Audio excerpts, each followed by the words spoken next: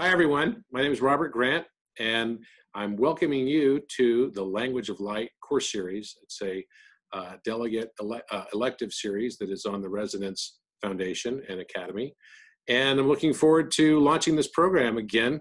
For those of you that already taken the course, which it is a required curriculum that you've already taken the course, Etymology of Number, you know that in that course series, we really dove deeply into many areas of mathematics and physics and geometry and several other areas as well, including mysticism and esotericism. And over the last several months, many of you have seen, those of you that are on the Facebook page have seen a lot of my work that's continued to be emerging very rapidly. In fact, it's kicked up a few notches in the productivity that's been coming out. And so I wanted to continue this series because many of you requested that we continue it and keep going on with it, and that I can kind of take you through some of the latest discoveries. You may have noticed that we did publish some of the work from the last series that was related to prime numbers and the discovery we had of quasi-prime numbers. And we're excited very soon to be publishing another paper that will really represent potentially the first unified mathematics theory that could actually marry the disparate worlds of physics, the strong and weak force sort of controversy that's existed in physics that Einstein tried to bridge the gap on for many, many years, needs to have a theory that is grounded in mathematics, and there must be a unified mathematical theory to back up any viable unified physics theory. So we're very excited about our work on the mathematical constants and what we have learned in the discovery that we've made, that they emanate out of wave propagations and overlapping wave propagations. So we're really, really thrilled to be able to bring that to the world. And a lot of that was also found in relation to the work that was done over the Christmas holidays last year, in particular related to the prime number discovery and the quasi-prime discovery. So all of it embeds into the same structures of the Haikasi tetragon, or the 24-hour clock. And we're going to be deeply diving into that as an advanced course series.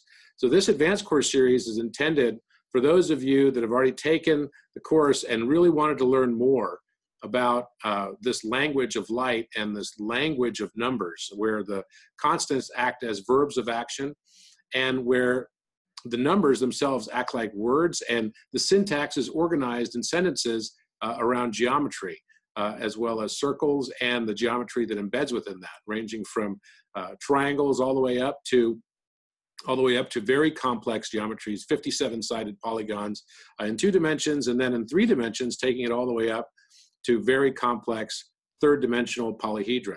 So we're going to be going through all of that, and then its implication to the flower of life, and never leaving behind either the artistic element that is necessary to really embody. And one of the things that Walter Russell said, I had a call this morning with Matt Presti, who's the president of Walter Russell's University, and he was quoting to me that Walter Russell had said that every learning that comes from sort of cosmic awareness or consciousness must embody itself in an artistic expression and form.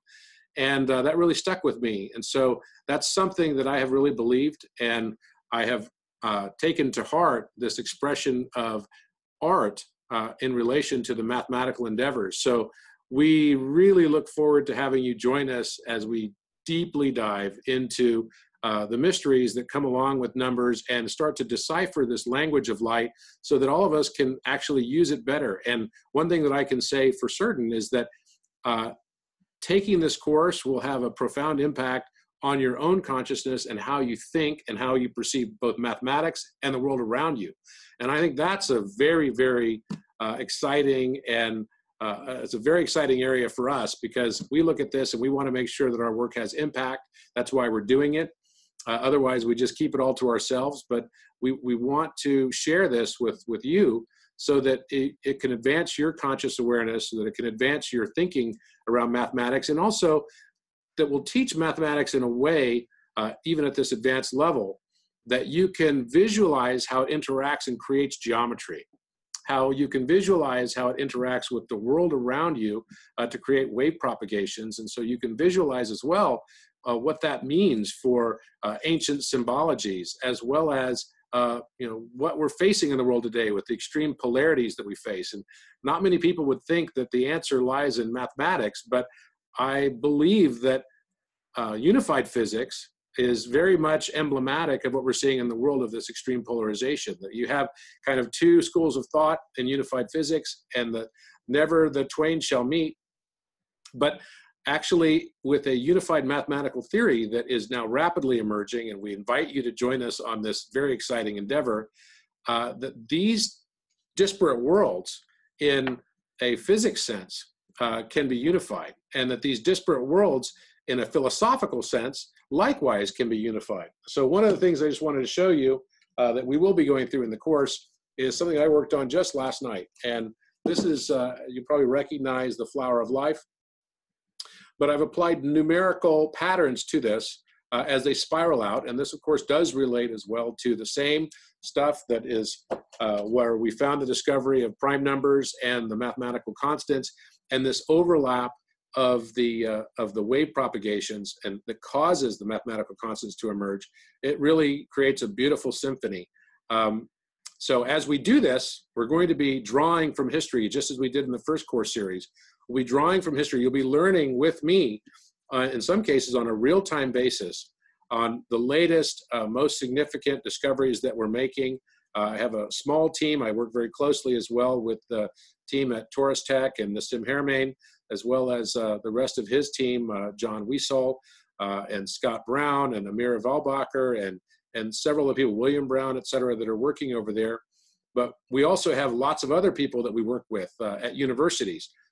Meeting tomorrow with Menas Kafados, who's a world-renowned physicist and leads the quantum physics group at Chapman University. And as well, Daniela Strupa, who's the CEO of Chapman University. And I met just last week with a friend and colleague who I'm an investor in her company. And that is a great company called NanoBioSim that I think has the potential to change the world. And she's the founder of the company, and it really is sort of the real Theranos. It works. And this is a very exciting place to be starting from. She's a nanobiphysicist from Harvard Medical School.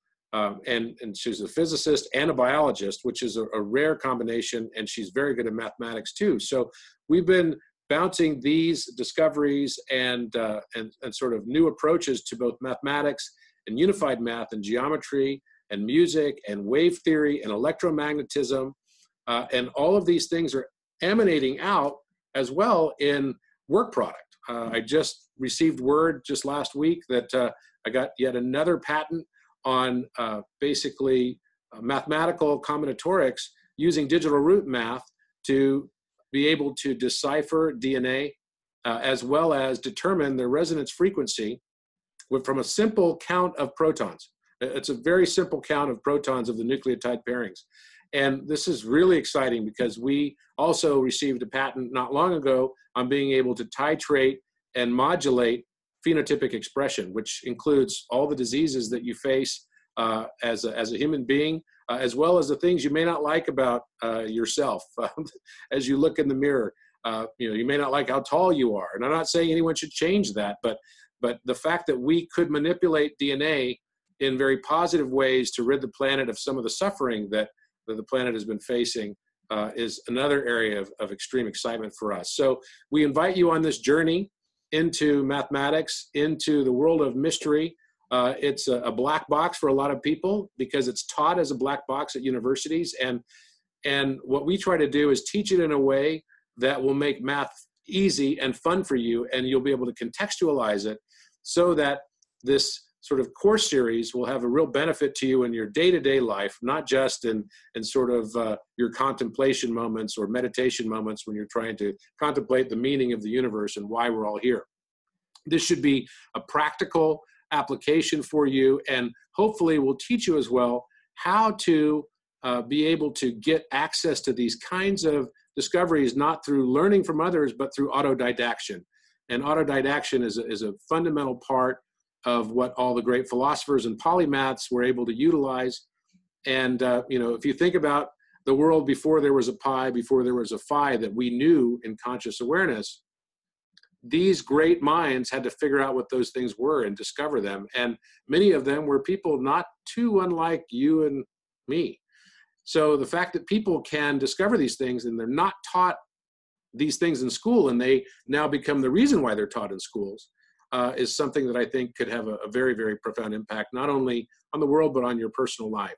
So with that, we invite you to this journey into the language of light and its implications for the universe, for unified physics, for unified mathematics that underpins that unified physics theory. And as well, we invite you on a spiritual path as you try to understand and discern what these things mean for you personally as you go throughout life. Thank you very much, and we'll look forward to seeing you on the series.